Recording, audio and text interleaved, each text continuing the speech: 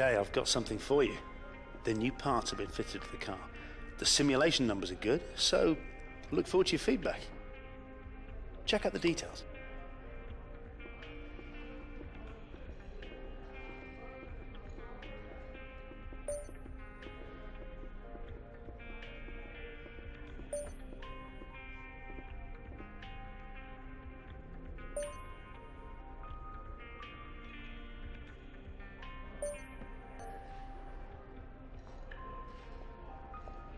Hey, looks like you've got a bit of rivalry going on out there. This is good. Gets people talking about you. Just make sure you outperform them, okay?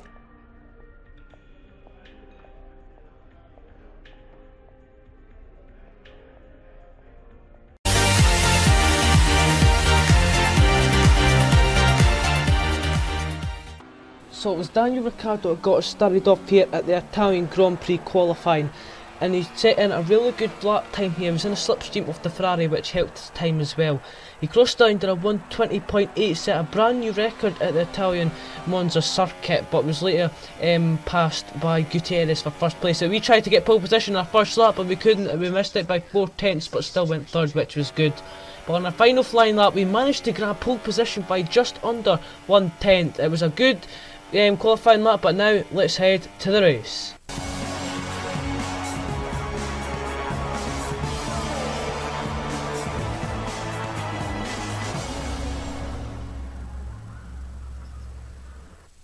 So here is your official Italian Grand Prix grid order for today. So we've got us on pole position, who grabbed pole by just under a tenth of a 1:20.0, just missing out in the 1:19. Then comes Lewis Hamilton third, then it's Perez, and then comes Hulkenberg, Daniel Kvyat, then it's Daniel Ricciardo, Grosjean, the two Ferraris of Raikkonen and Vettel, then the two Williamses of Massa and Bottas. Then comes Wehrlein, Carlos Sainz, Rio Haryanto, Jensen Button, Max Verstappen away down the order there, but still only a second off, followed by Julian Palmer, Nasser, Ericsson, Magnussen and Fernando Alonso in the McLaren rounds off today's grid. So Fernando Alonso last there, so that was a wee bit embarrassing for him in the McLaren, but you can see now we've backed the pack up really good today, so it saves us waiting a long time on everybody line up. So I think we're just about all ready here actually, so that's quite good, a good start there. So we are, as we hit the 5 red lights here at the Italian Grand Prix. And it's lights out and away we go. We've done the clutch and it's a good start off the line there. As you see, Hamilton's got a brilliant start as well, and he's on the attack from you can see the Haas driver, and there comes Perez down the inside. I believe it's Hamilton's going to try to move, but we're going to cover him perfectly into the next corner there. I don't think he would have made the move if he had the chance, but we're still into lead, and Perez grabs second position from 5th on the grid. Brilliant start from the Mexican driver there, so brilliant start from Perez. So as you can see, we're still leading as we come through into the end of the first sector now. Should get a good lap, and hopefully we can pull away reasonably as we now skip later onto that. Oh my god, this is not going to end well. Oh no, into the next corner we go. Can we hold it? Well, that's Hamilton and the Force India driver. Oh, they're going side by side there. It's onto the street they go. We can see we have put a fast lap in. They've just crossed the line and they're miles behind there. They've cost really a lot of positions. As you can see, a lot of times you're saying, oh no, this is not going to happen. Into turn 1 we go. Hamilton's locked up. Oh no. Chaos is, this mental, just absolute chaos at turn 1. You could not see the same thing. Look at that, come on. Gutierrez, you shouldn't have went for that move. Perez tries for it, squeezes Hamilton up on 2 wheels. Remember, this went back to Abu Dhabi from season 2 when Grosjean went up on 2 wheels. But yeah, Kvyat getting bunched, and he just couldn't turn much, and he caused the mayhem. So Hamilton, massive lock up, gets hit up on 2 wheels. Him mostly pushes Perez into Kvyat, and then he's in the gravel. And now we've got a safety car deployed, guys, because it's not for that incident, it's for a certain incident. And that was it was a weird one, to be honest. Pascal Wehrlein, his rear tyre just went on his rear tyre, literally, it just got a puncture and it just slid him into the gravel. I don't think I've ever seen such a weird safety car deployment before, because look, they just goes into the gravel, and I don't think he can get, well, he can get out, but maybe the car's just too more damaged with the rear tyre to continues. Now skip later on, this is us coming in for a pit stop. This is lap 4 under the safety car conditions. Perez is actually, remember he was at the start, he's going to get slowed down a lot, and this could be a chance. Hamilton's took the opportunity as well, and he's pitted this lap. As we come out the pits, he's been crucially a pit stop ahead of Sergio Perez, which is a nightmare for the Mexican driver. But yeah, I'll see you when, what do you call it? I can't mind, what was I going to say? I really can't mind what I was going to say there, but that was the next lap. This was Grosjean and all the other ones coming in for their pit stops. They've left it too late there, so now skip later on. And to lap 6 now. Safety car is coming in at the end of this lap. And before we get going here, and sometimes I do forget to say what I'm saying, guys. Hope you appreciate, even though if I do get my lines wrong or whatever, it's still, hopefully career mode's good from what I'm doing. And plus we hit 500 subscribers, guys. About weaving up the tyres there. Well, thank you so much for the 500 subscribers. We're at 515 already by the end of the day. We've managed to get 15 a day. That's a new record, guys. I can't believe that. There'll be a new video coming out in the next tonight, or either tomorrow morning about it, or the next day. As you can see, we've backed them. We've actually stopped on the circuit to back them up. But yeah, as I said, thank you for 500 subscribers. But now let's get back to the racing on career mode. You can see we have backed them right up so much. Let's take a view of all these cars. How close are they?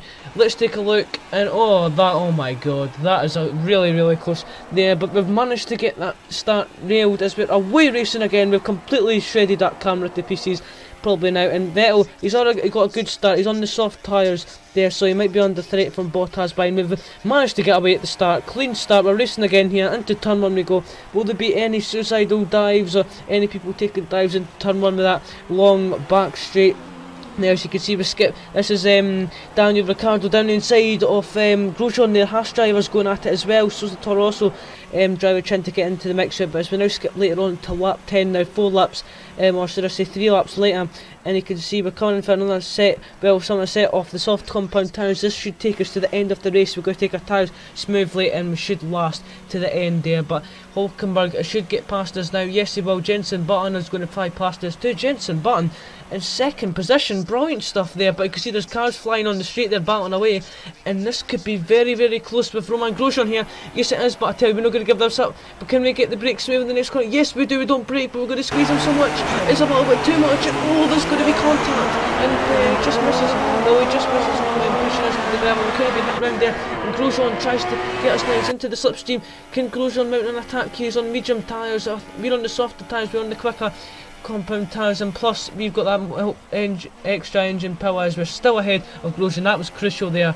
But yes, we now skip later on to lap 11. It's the same lap, should I say. It's mid lap 11 as we've got a safety car again from a weird incident this time.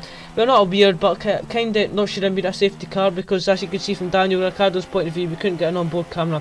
It was Kimi Räikkönen's engine, the Ferrari engine just blew up there, and it's a safety car. But we managed to catch up to the pack a lap later, so luckily for that. But now the leaders are off pitting there, and oh, there's been a car stopped into the circuit. Oh, luckily that's been ghosted. That would have been a horrifying.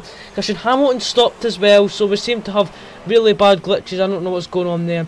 But yeah, as we now skip later on into lap 14 when the safety car is coming in, it's left us in the lead, we're followed by Bottas behind. Then comes the other Williams of Massa, so it's a Williams 2 and 3.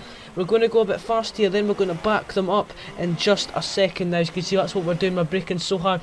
We're going to catch Bottas, and you're going to see he's almost going to the back of them. We've backed all pack up once again. He's just hitting us there, and we're going to wait till we go into this corner, and we're away racing again once again with the second safety cars out, and it's now, and Bottas has got a really good start there. He's managed to get his reaction time a little bit better than Sebastian Vettel's before, but he's still far behind. He's going to get into the slipstream. It will help him, but I don't think it will much. But it might help him defending from Felipe Massa, who's right behind him there. Into turn 1 we go. Will there be any incidents? Once again, we keep it smooth into the next corner there, and you can see they've got a whole train of cars behind. What will happen there? I don't think anybody's looking to take any risky moves. But as we now skip later on to lap 18 now, we seem to have a yellow in sector 3. Someone has went off there, and oh, there's been a massive shunt. Grosjean is round.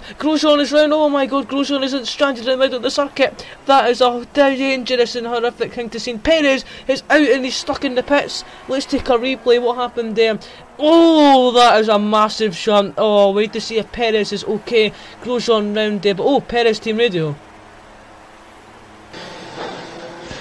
Checo, are you okay, Checo? Are you okay? Yes, I'm okay, man. So lucky Perez is okay there. He sounded a bit cautious on the radio, and oh, his rear tyre came flying off. Hopefully they didn't take anybody out in the pitch there like what happened in 2030 at Nuremberg with Mark Webber with the rear tyre and hit the camera guy. That was really much. But it's now skipped later on, yellow in sector 1 because of Esteban Gutierrez's Haas. His front engines went up in smoke there, so a real shame for him. And do you remember, guys, how I was on about the tyre wear? Well, with only a couple of laps left, how annoying is this? We've got a warning light on the tyres and at 86%, guys. We would have made it to the end. The tyres would have went any time soon. But this is going to be a race changer now, because look at that. We came in for a set off the super soft tyres, and Hulkenberg on the medium tyres has been doing some really good laps here. He's been closing us in 2 seconds or 1.5 seconds each lap. So we've had to watch out for that. But yeah, this could be a game changer. Hulkenberg is into the lead now as we start lap 26. Now you can see into the first corner we go. We've got a massive pushing now to catch him. We're looking up already as we're going to shred the tyres to pieces. We skip later on to the last lap of the Grand Prix. We bounce up on the curb there, still getting that turn in correctly. We're 3/10 purple in the first sector. We are flying here. This could mean anything in the championship. Just think, I know we're 100 odd points ahead and we've got 4 races we could retire and still lead, but just think, what if we had really bad results in that next 5 races, and yeah, then anything could mean at the end of the championship, but we just don't know, because when I can see we're coming to the end of sector 2 there, starting sector 3 as we went purple again, but now this don't think it's going to be enough to get Hulkenberg. This is going to be our first time losing in Italy, I believe. If we don't get him here, I think Hulkenberg's going to run away with this here.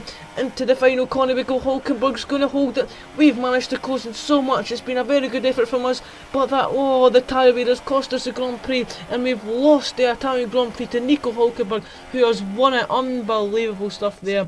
Oh, that's so annoying there, but we've came through in P2 and we extend our championship lead, which I will take. But to be honest, I think that should have been an easy win. As you can see, the Force India team boss are really happy with that result. Force India showed really good pace this year. They've been winning quite a few races, so it's really good to see Force India win like that. But yeah, there's Nico Hulkenberg, today's winner of the Italian Grand Prix. Bet they weren't expecting that. But look at the time difference, guys. You can see we've done a 121 something there, but you can see we're extending our championship lead to 108 points, a couple more points. Yeah, but we're staying there, and the constructors is looking good. But yeah, guys, that's going to do it for today's video. Please leave a like and subscribe to my channel if you like this kind of content. Don't worry, the cream more videos will be out in a couple of days' time as well. But yeah, guys, I want to thank you so much for watching this video, and I will see you next time.